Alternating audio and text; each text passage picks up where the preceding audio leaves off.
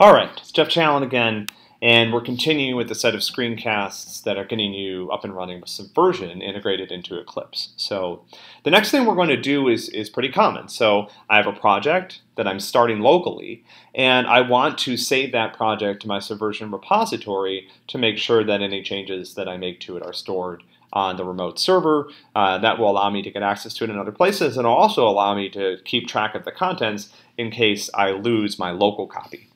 So let's walk through that process. So I'm in the Java perspective here. If you go down here, open perspective, let's see, I think this is just the Java default one. I'm in that one already. And you'll see that I don't have any projects open here. So the first thing I'm going to do is I need to have something to commit to Subversion. So I'm going to create a new project. Oops, don't want to open project. Go to project. Oh wait, sorry, here we go. File, new, Java project. It's going to ask me for something. I'm going to call this new. It's a pretty terrible name, but I'm only going to use this one for a minute as an example. All right, hit this. That's fine. And hit finish. Okay, so now I have a new Java project, and you'll see that it's created the default source directory here. And now let's create a new class in this project, and this is stuff that we will definitely go over in more detail in the future. I'm just walking through this right now to give you a sense of how to actually add the project to Subversion. So don't worry if none of this makes sense yet in terms of this part of the workflow. I really want to focus on the Subversion parts, but this is necessary. So I'm going to create a new test class called new. I'm surprised Java even lets me do that because I just called new. And then all that this does is print welcome to CS 125. All right, and so I can run this, and I see down here at the bottom, welcome to CS 125. Okay, that's great. So I'm pretty proud of myself now. I've created this new project, and I want to add it to Subversion so that I can save the contents or share it with other people. So here's what I do. I go over here to the left, and I right-click on the project, and down in the team section, I'm going to hit Share Project. Now this opens up a dialog here and asks you how you want to share this project. So Eclipse now comes with built-in integration with Git, which is a version management system that you will probably use in the future. But we're using Subversion this semester, so instead of Git, I want to make sure that I select Subversion as the repository type. Then it asks me, do I want to use an existing repository location? And this is the one that I had configured previously. This is the one I'm using for CS 125 this semester. So I hit Finish.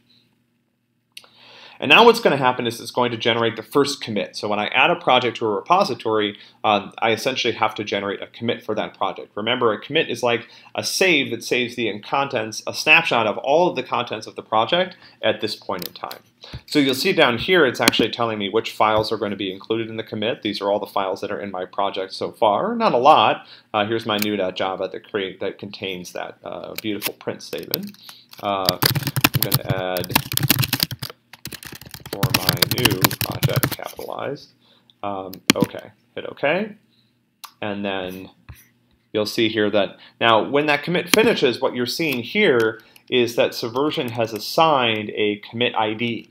The commit ID is 1365. These commit IDs, I think, are actually shared across the entire remote repository. So it's kind of weird. I just added my first thing to my repository, and it already has a commit ID of 1300.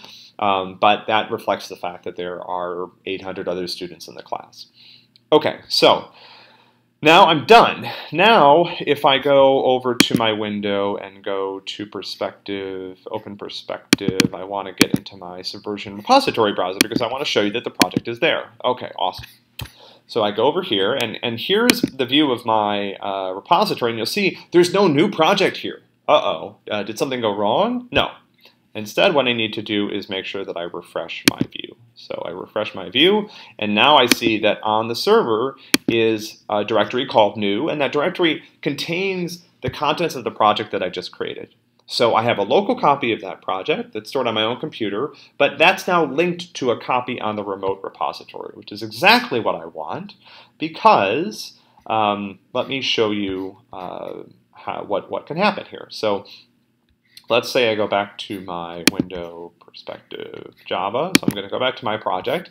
And let's say that I accidentally, in this case on purpose, but delete this entire project. Okay, so it says you want to remove project new from the workspace, and it says delete project contents on disk, cannot be undone. This is this really scary message. Uh-oh, I'm going to go ahead and hit OK. I'm losing all my hard work here. Will I ever be welcome to CS125 again? Well, this is interesting. Let's go over to the SVN repository viewer and see what happened. This is one of the reasons to use Subversion in the first place. Okay, so I'm going to open up. Again, I'm going to go to the perspective Subversion, and I'm going to refresh my view, and I'll see, oh good, I still have a copy of that on the remote server. So even though my own local files that are part of this project have been destroyed, I still have a copy on the remote server that I can open. So here's what I do to open that project. I'm going to click check out. This is the operation in Subversion that means I want a local copy of this project on my machine that I can modify. Okay, so I hit check out, and let's see here. Let's see if it just did the right thing. I don't know if there's anything else I need to do. I go over to perspective, go to the Java perspective, and here it is. So here is my recovered copy of my wonderful welcome message. So I can run that again, and there I'm welcome to CS125 again. Let me show you the dialog for adding a new project. So you noticed on the repository explorer that there were, let's see, go back to perspective. If I go back to my SVN repository exploring, you'll notice that there's also a test project. So let me show you how to add that to your workspace. So again, hit checkout.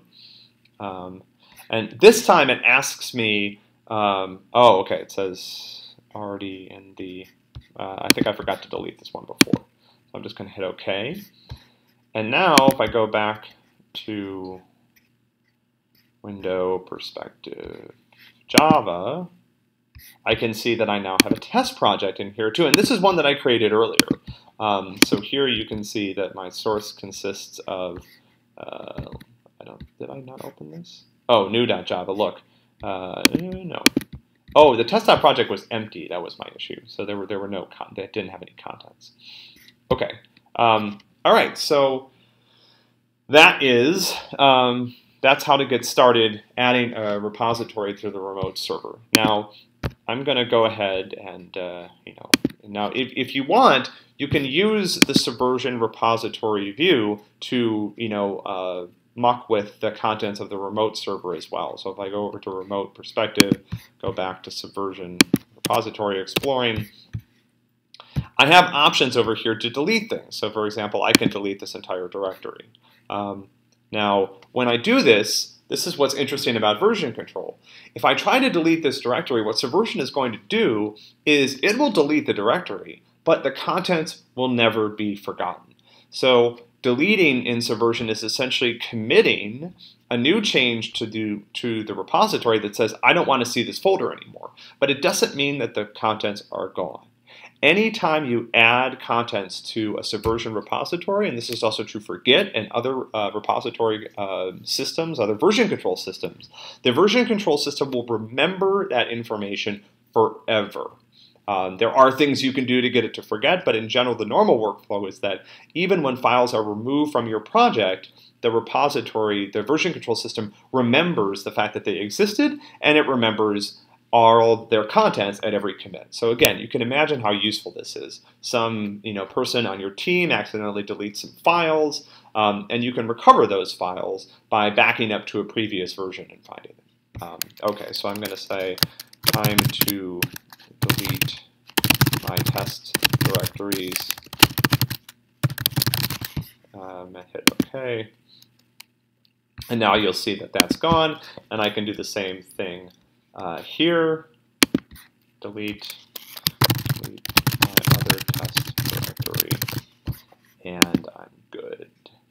Okay, so now my Subversion repository is clean, but you'll see that the repository number here is bumped up a couple of times, and that's because I've created two new commits to remove those folders that I created previously.